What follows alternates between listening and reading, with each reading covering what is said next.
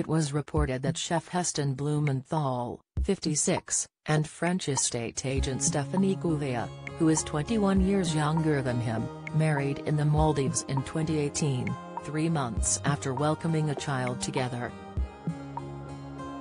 At the time, a representative for the Michelin star chef said in a statement, "Heston and Stephanie are delighted to announce they've got married. They were spending some quality time together and decided to seize the moment." However, it is understood that they separated some time ago, and it has now been reported that their marriage was never legally binding.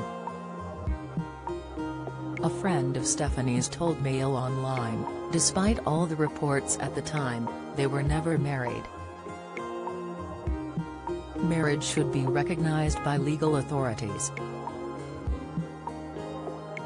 This was it. What happened does not constitute a marriage in a legally binding sense. It seems that the pair have been separated since at least October 2022, as Heston was reported as seeming very in love with a mystery dark-haired woman during an interview with The Times. The journalist wrote, while Blumenthal has his photograph taken for this feature, a low-key French woman, younger than him, with black hair, sits quietly at a table tapping away on a computer. Blumenthal seems very in love, soliciting the woman's opinion on the photographs and drawing her in protectively.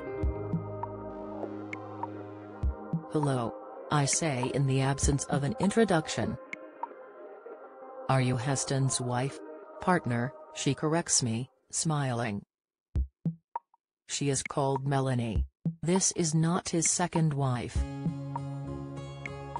Heston was previously married to Zanna Blumenthal for 28 years from 1989 until 2017.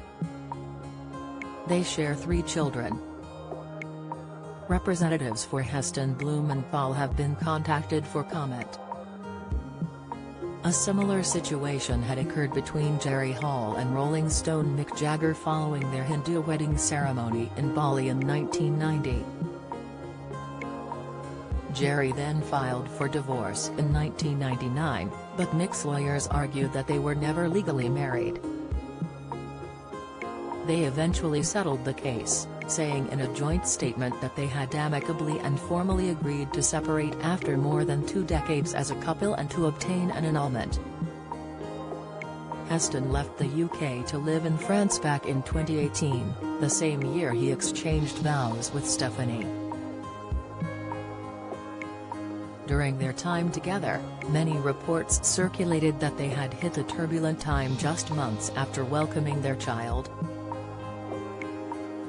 A source told The Sun at the time, "It is fair to say they have had a turbulent time, but they are trying to work through it."